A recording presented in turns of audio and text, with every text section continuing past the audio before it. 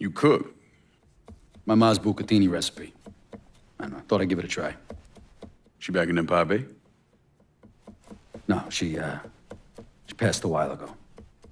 You got any folks back there? Take a look at that paper.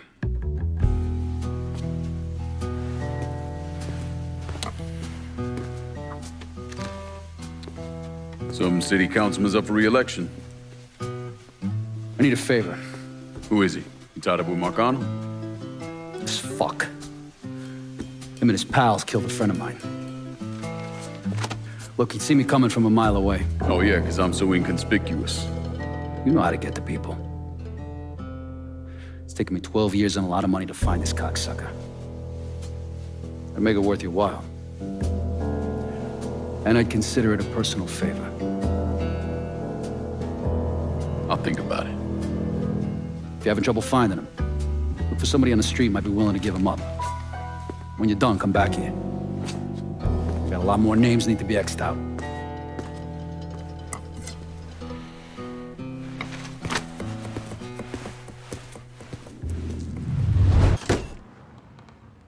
I handled the last of that problem for you. Oh. Shit. So it's really fucking over. God damn it. You all right? Yeah. It's just, means Joe's really dead. Good friend of mine. It's more like family. Me and him tried to do something big for this motherfucker named Leo Galante. Big shot with the commission. Anyways, it all went south and we got fucked. That's what you get for following orders, right? It was a couple of years there. I didn't know if Joe was alive or what. When did you know? Maybe 4 or 5 years after I got sent down here. I still had a little pull back home. I kept some feelers out.